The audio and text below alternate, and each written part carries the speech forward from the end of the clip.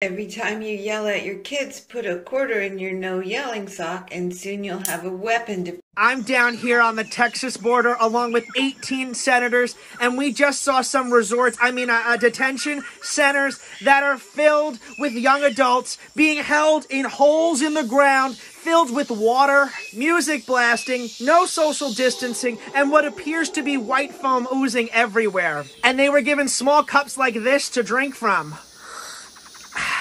On the other side of the river, we have the Mexico, and you can hear them heckling us. Ted Cruz sucks.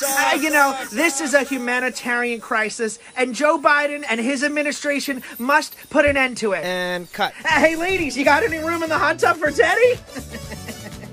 And Will Bunch realized Georgia's racist governor signed Georgia's racist legislation and celebrated it while he sat in front of a painting of a Georgia antebellum plantation where 100 Americans were once owned by other Americans.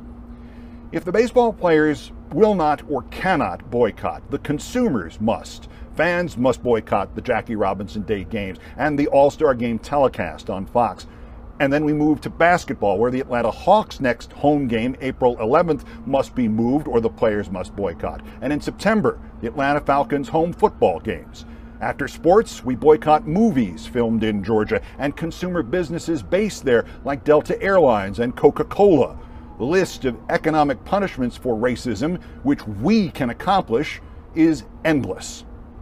We already went through this shit with Georgia in 1862. And in 1962, boycott Georgia. I got this feeling inside my bones. You in the club just to party. I'm there, I get paid a fee. It's Friday night and I won't be long till I hit the dance floor, hit the dance floor. I'm living out in LA.